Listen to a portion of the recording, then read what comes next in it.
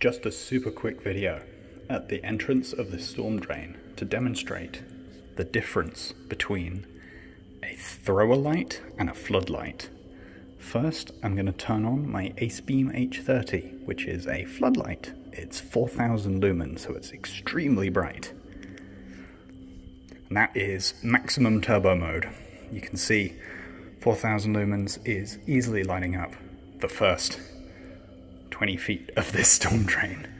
Now, I'm going to turn that off and swap to a thrower light.